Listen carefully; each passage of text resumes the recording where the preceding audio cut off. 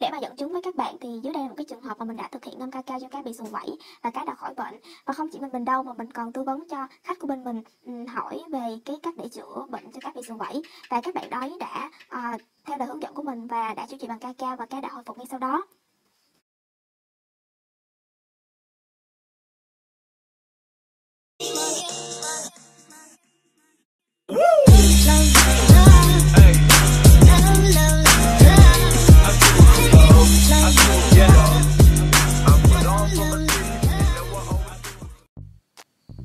Xin chào tất cả các bạn, chào mừng các bạn đã quay lại với kênh Đam mê Cá Vàng.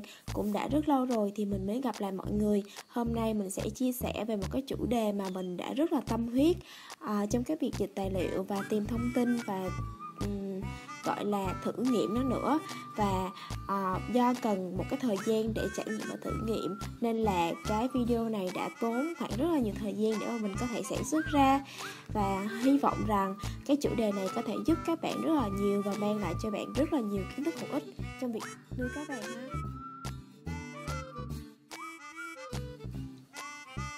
Chủ đề ngày hôm nay mình muốn chia sẻ đó là về căn bệnh sù vẩy, về nguyên nhân, dấu hiệu và cách điều trị căn bệnh sù vẩy. Thì đầu tiên thì mình sẽ đề cập đến nguyên nhân của bệnh sù vẩy. Nó có những nguyên nhân như sau. Thứ nhất là do bệnh truyền nhiễm do vi khuẩn. Thứ hai đó là do rối loạn bài tiết. Và thứ ba là do tắc trứng. Thứ tư đó là do nhiệt độ nước giảm đột ngột dẫn đến tắc ruột. Và thứ năm đó là tỷ lệ vi khuẩn kỵ khí nó vượt quá nhiều so với tỷ lệ của vi khuẩn hiếu khí. Và tiếp theo đó là cái phần đáy đá lát á, và cái phần mặt trong của bộ lọc nó bị bẩn quá nhiều, đã khiến cho nước dơ. Và tiếp theo đó là do cái sức đề kháng của cá nó bị giảm. Và khi mà nói về cái bệnh nội tạng á, thì nguyên nhân chủ yếu đó là do bị nhiễm khuẩn, chủ yếu là do rối loạn chức năng thận, do suy thận, nước tiểu và ammoniac nó không được bài tiết ra khỏi cơ thể cá. Và là do có một bệnh đó là uremia, có nghĩa là ứ nước ở trong bụng và đẩy cái áp lực lên bụng và làm cho cái vảy cá nó bị dựng lên. Thì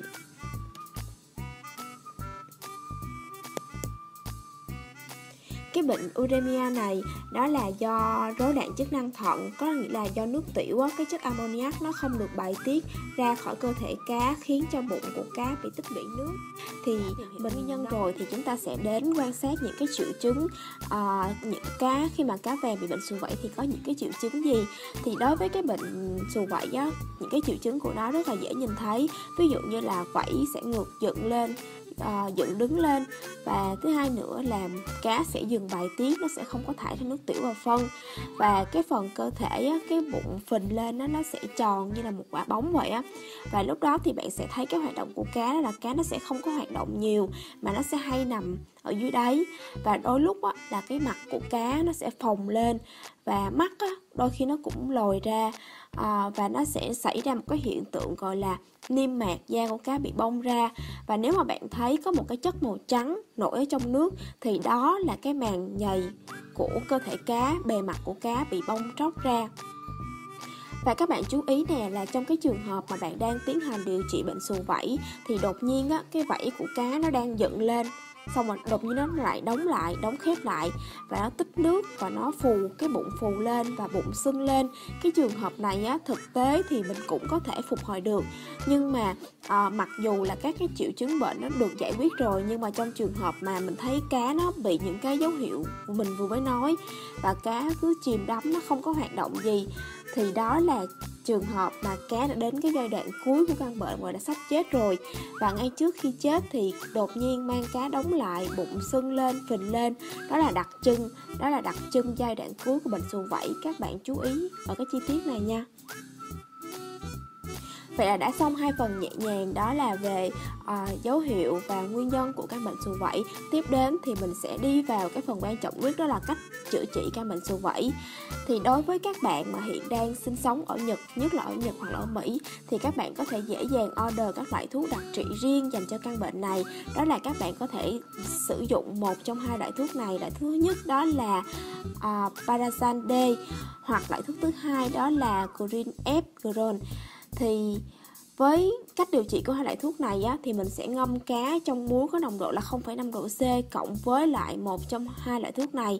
Về cái liều lượng chính xác á, thì khi mà các bạn xem chính xác nhất thì các bạn nên xem trong cái tờ hướng dẫn. Họ sẽ có hướng dẫn chi tiết cho các bạn là sử dụng liều lượng bao nhiêu giọt với lại bao nhiêu cái dung tích bao nhiêu. Nếu mà các bạn có thuốc á, đặc trị như vậy thì quá đơn giản rồi, không có gì phải nói nữa. Nhưng mà đối với các bạn đang ở Việt Nam, nhất là đam mê cá vàng chẳng hạn, thì mua cái loại thuốc này rất là khó. Và có một cách mà rất là đơn giản mà bất cứ ở đâu cũng có thể thực hiện được. Và ngay cả ở Nhật Bản họ đã dùng cách này thay cho thuốc, bởi vì cách này khá là hiệu quả mà lại tốt cho cá nữa. Đó là mình sẽ sử dụng dung dịch cacao nguyên chất hoặc là blue methylene, đó là gọi là cái loại thuốc xanh đó, để mà trị cho cá bị xù vẩy.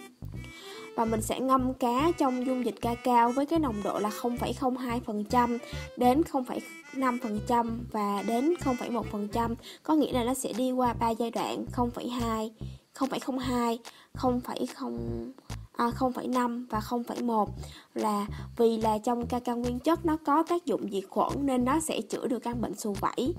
Hoặc là bạn có thể kết hợp với một trong hai loại thuốc trên mình vừa đề cập, hoặc là methylene cộng với lại 0,02% cacao nguyên chất để chữa trị. Thì cách chữa trị này nó không có một cái ảnh hưởng xấu gì đến cá vàng cả, mà nó lại có một cái tác dụng phục hồi và chữa bệnh cho cá. Ở đây thì mình muốn nói một chút về cái việc mà sử dụng tetra trong trị bệnh xù vẩy. Thì thực ra đến bây giờ mình vẫn chưa tìm được một cái thông tin nào nói rằng tetra trị được bệnh xù vẩy cả.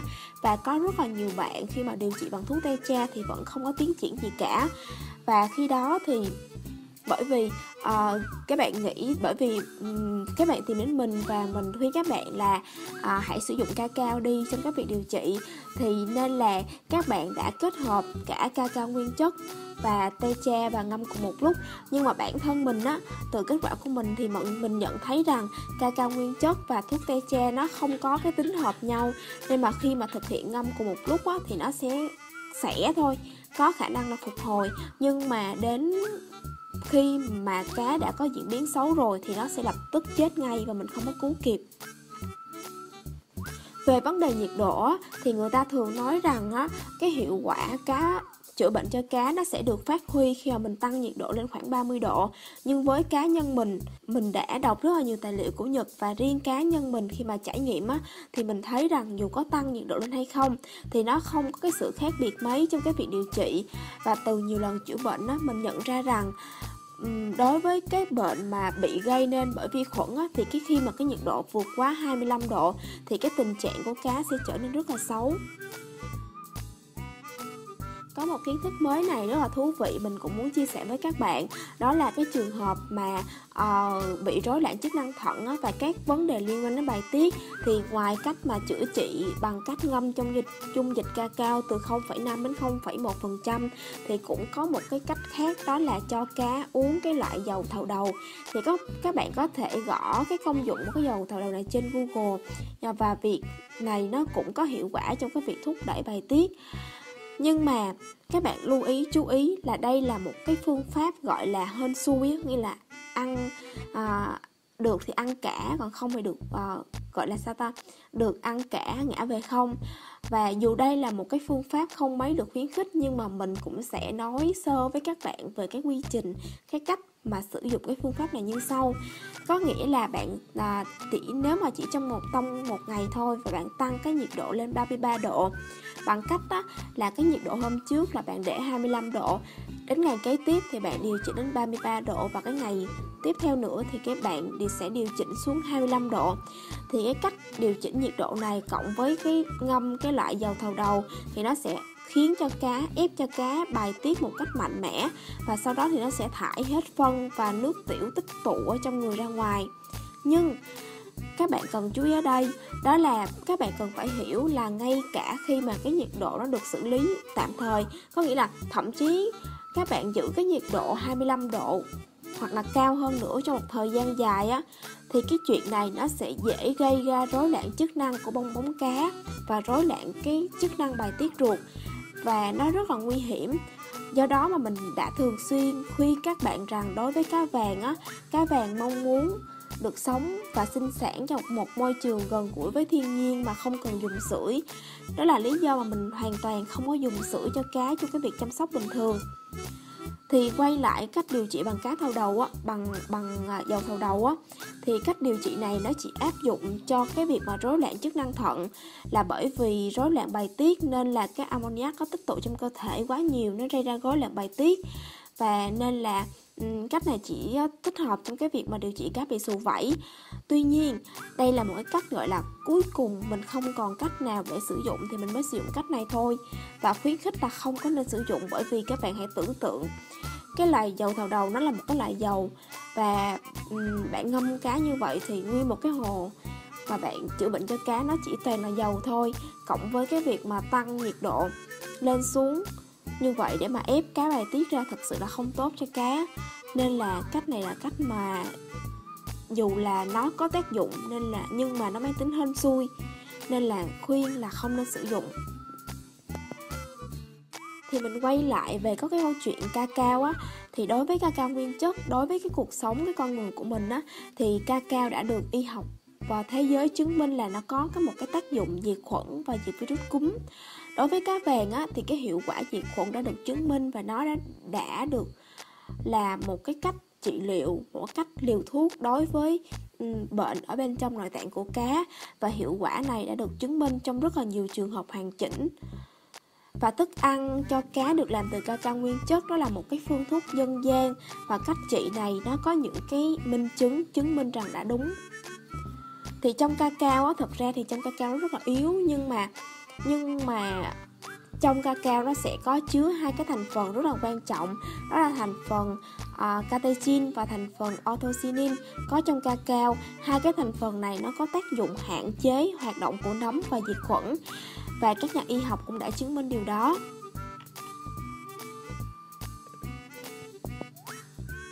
Và phần cuối cùng mình muốn chia sẻ với các bạn đó là phần những cái điểm quan trọng, những cái ghi chú trong cái việc mà chữa bệnh bằng cacao. Thì thật ra cái cách chữa bệnh bằng cacao nó vẫn chưa quen thuộc với những ai, hoặc là tất cả những cái cửa hàng mà chưa biết về nó. Và khi mà bạn mua thì rất là có thể người ta sẽ nói là đây là một cái thông tin sai lệch, và người ta sẽ nói là cacao hoàn toàn là không có tác dụng gì cả, và nếu mà cá mà có ăn phải thì nó sẽ bị tiêu chảy hoặc là bị cái gì đó không có tốt đến đường ruột. Nhưng mà sẵn đây mình cũng muốn nói luôn là đây là một cái sai lầm rất là lớn, và ngược lại là cacao nó có chức năng hỗ trợ đường ruột rất là tốt. Điều thứ hai là về nồng độ của cacao khi ngâm. Là khi tắm mà cacao cho cá thì mình nói với các bạn là tắm với nồng độ là 0,02%, nhưng mà mình có thể điều chỉnh là 0,1% nha. Vì 0,02% thì nó rất là nhạt, khá là nhạt, và theo kinh nghiệm của mình lúc đầu mình ngâm khoảng 0,02% thì nó sẽ không có hiệu quả, và mình sẽ đi từ đậm dần đến nhạt. Có nghĩa là lúc đầu thì mình sẽ ngâm với nồng độ là 0,1%, sau 3 ngày thì mình hạ xuống phần 0,5%, và cuối cùng là mình sẽ hạ xuống là mức 0,02%. Điều thứ ba, điều thực sự quan trọng đó là các bạn phải cẩn thận, đó nồng độ dung dịch của cacao không được vượt quá 0,1%. Khi mà vượt quá 0,1% thì khi mà hấp thụ vào mang cá nó sẽ gây thiếu oxy và các bạn sẽ chết. Nếu mà bạn cảm thấy không có an toàn khi mà từ đầu mình ngâm với nồng độ 0,1% thì bạn có thể bắt đầu từ con số là 0,02%, rồi tùy vào tình huống mà chúng ta nâng lên là 0,5% hay là 0,1%. Tiếp theo là khi mà xử lý cá bị bệnh xù vảy có liên quan tới cái vi khuẩn Educinosa, là bởi vì cái bệnh xù vảy đó được gây ra bởi vi khuẩn Educinosa, nên khi mà ăn cái thức ăn cacao thì bạn không được trộn với các loại thức ăn khác, mà chỉ cho thức ăn là hạt cacao nguyên chất thôi. Riêng đối với cái trường hợp bị bệnh xù vảy thôi nha, là bởi vì cái hạt thức ăn mà được trộn với bởi vì cái hạt thức ăn cacao mà được trộn với lại thức ăn thông thường thì nó sẽ có khả năng kích hoạt cho vi khuẩn hoạt động. Vì vậy cái điều này các bạn phải hết sức là chú ý. Một cái điều cơ bản nữa mà lúc nào mình cũng nhắc các bạn, đó là trong quá trình chữa bệnh thì các bạn tuyệt đối không có cho ăn. Đó là một cái quy tắc cơ bản. Vậy là các bạn sẽ nhớ hai cái quy tắc về cái việc mà cho cá ăn thức ăn ca cao. Đầu tiên là khi mà chữa bệnh xù vẩy, các bạn sẽ không pha trộn bột ca cao với bất kỳ một cái loại cám nào khác để cho ăn. Thứ hai là các bạn sẽ không cho cá ăn một loại thức ăn nào bình thường trong quá trình chữa bệnh. Tiếp theo đó là về cái chuyện mà ngâm muối với cacao cùng một lúc trong cái quá trình chữa bệnh xù vẩy. Thì khi mà chúng ta ngâm muối cùng với cacao á, thì nó sẽ có thể làm cản trở và làm cho cái tình hình của cá trở nên tồi tệ hơn. Vì vậy thì lúc này các bạn cần phải dừng tạm ngưng muối lại và chỉ ngâm một mình cacao thôi. Và có một câu chuyện mà mình luôn muốn chia sẻ với các bạn, đó là về cái chuyện cây sưởi. Là khi mà bạn ngâm cacao hoặc là ngâm thuốc hoặc là tất cả các loại bệnh khác cũng vậy, các bạn nên chú ý đó là cái nhiệt độ sưởi cao nhất là 25 độ là cơ bản, là tiêu chuẩn rồi. Thì có rất là nhiều bạn đã chỉnh cái nhiệt độ sưởi chữa bệnh là từ 28 đến 33 độ. Nhưng mà khi tăng nhiệt độ như vậy á, thì cái độ thì sẽ làm cho cá bị yếu đi và làm ảnh hưởng xấu đến cá. Như vậy á, thì ngay cả cái việc mà chữa bệnh cho cá khỏi bệnh á, nó cũng không thể nào đáp ứng được. Và cái trường hợp mà cá chết bởi vì sưởi cao như vậy thì nó có rất là nhiều, nên các bạn cần phải lưu ý. Tuy nhiên khi mà nhiệt độ nước mà khoảng từ 15 độ cho đến thấp hơn 18 độ thì cái trường hợp xử lý bằng cách mà ngâm cacao hoặc thức ăn cacao á, khi mà nhiệt độ từ 15 đến thấp hơn 18 độ thì cái thành phần dầu của cacao nó sẽ đọng lại ở trong ruột của cá, và ngược lại thì nó cũng sẽ gây ra nguy cơ làm cho cá bị tắc ruột. Nếu mà trường hợp nhiệt độ nước của bạn nó không cao hơn từ 15 đến 18 độ thì trong lúc này thì các bạn hãy dùng cái lò sưởi, hãy dùng cây sưởi để mà điều chỉnh cái nhiệt độ sưởi, để mà điều chỉnh cái nhiệt độ nước của cá dao động từ 18 đến 23 độ và cố gắng là giữ ở cái mức 23 độ thôi. Và đối với cái trường hợp mà cá bị mắc cả hai bệnh là bệnh xù vẩy và bệnh xuất huyết thì đừng có điều trị bằng cacao nguyên chất. Cái trường hợp mà xảy ra cùng lúc với bệnh xuất huyết đó là khi mà bạn thực hiện ngâm cacao thì sẽ khiến cho máu bị tắc nghẽn và khiến cho cá bị suy nhược và yếu đi. Trong trường hợp này thì đầu tiên các bạn nên xử lý bệnh xuất huyết trước bằng cách là chữa bằng cách ngâm cá trong muối có nồng độ 0,5% cộng với methylene. Khi mà cái bệnh xuất huyết đã hết rồi, đã chữa được rồi thì các bạn sẽ tiếp tục cái giai đoạn chữa bệnh cho cá bằng cacao. Thuốc sử dụng trong lúc điều trị là từ ngày bắt đầu điều trị đến khoảng từ 3-5 ngày. Nếu mà mình thấy là cá không có dấu hiệu phục hồi, không có dấu hiệu cải thiện thì có nghĩa là thuốc nó sẽ không có hoạt động. Trong quá trình điều trị về cơ bản là các bạn không cho cá ăn. Sau khi mà các vảy nó đã dần dần xẹp xuống rồi thì mình sẽ cho cá về hồ và cho ăn bình thường. Và các bạn nhớ là cho ăn với một cái lượng rất là ít thôi, thật là ít. Và nếu mà bạn cho ăn mà thấy là cá không có đi phân, không có ra phân thì nghĩa là cá vẫn chưa có khỏi bệnh xù vẩy, và lúc này khả năng cao là sẽ phải tái phát lại. Thì lúc này thì bạn cần phải tách cá ra nữa và ngâm cá với cacao thêm một thời gian nữa. Với các trường hợp nhẹ thì cá sẽ tốn khoảng 1 tuần để mà phục hồi lại, nhưng mà sẽ rất là dễ tái phát. Và điều quan trọng là sau khi mà cá hết bệnh rồi các bạn phải cẩn thận trong cái việc mà kiểm soát nhiệt độ nước và cho cá ăn những cái loại thức ăn mau tiêu và không cho cá ăn quá nhiều.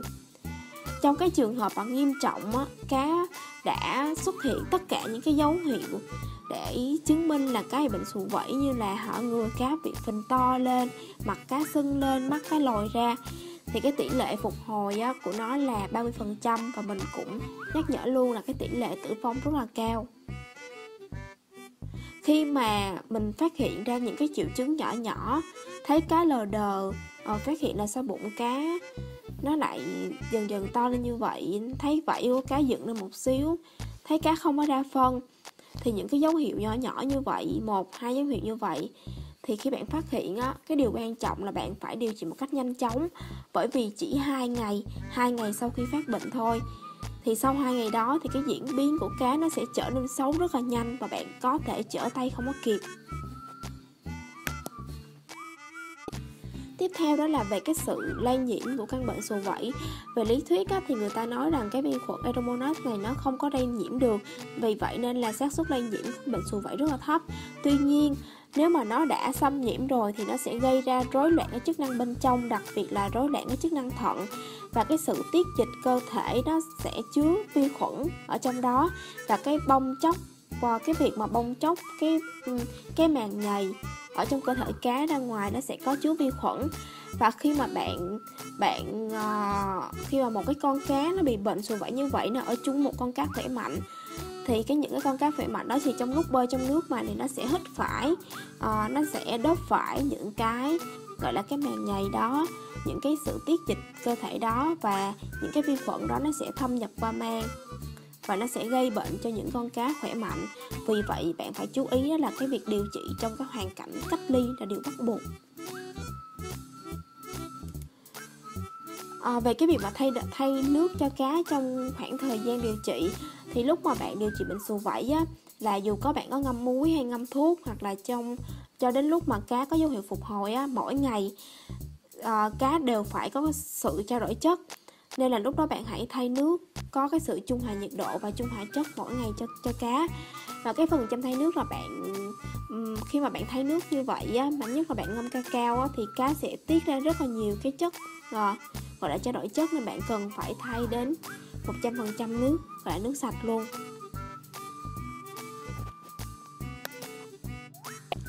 Để mà dẫn chứng với các bạn thì dưới đây là một cái trường hợp mà mình đã thực hiện ngâm cacao cho cá bị xù vẩy và cá đã khỏi bệnh.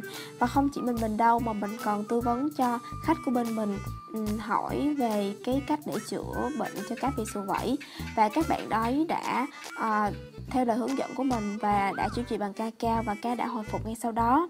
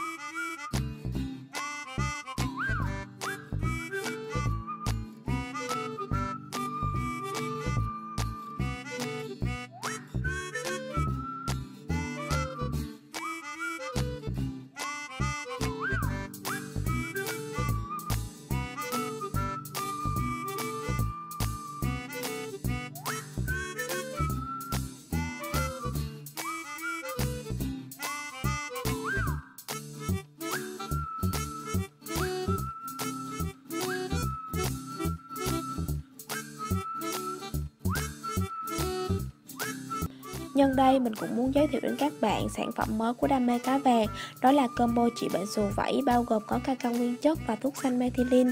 Mình đã có một cái combo rất là gọn cho một lần chữa trị của cá kéo dài trong 1 tuần, bao gồm 50g cacao nguyên chất và một chai methylene có dung tích 100ml. Hiện nay combo này đã được công bố bán trên Shopee và Facebook. Các bạn có thể đặt hàng thông qua 2 kênh này, hoặc là liên lạc trực tiếp với hotline của Đam mê Cá Vàng, đó là 0869 242 393. Về quá trình điều trị và những thắc mắc liên quan tới việc chăm sóc và bệnh của cá vàng, các bạn đừng ngần ngại hãy inbox đến fanpage Đam mê Cá Vàng. Và để cuộc trao đổi, chia sẻ trong tin nhắn được diễn ra nhanh chóng, khi hỏi về cách điều trị bệnh của cá vàng, các bạn vui lòng gửi kèm video và hình ảnh dấu hiệu cá bị bệnh nha. Cảm ơn các bạn đã luôn lắng nghe và theo dõi Đam mê Cá Vàng. Đừng quên nhấn like, và nếu các bạn chưa đăng ký thì hãy nhấn subscribe và vào nút chuông nha. Chào tạm biệt và hẹn gặp lại. Xin chào.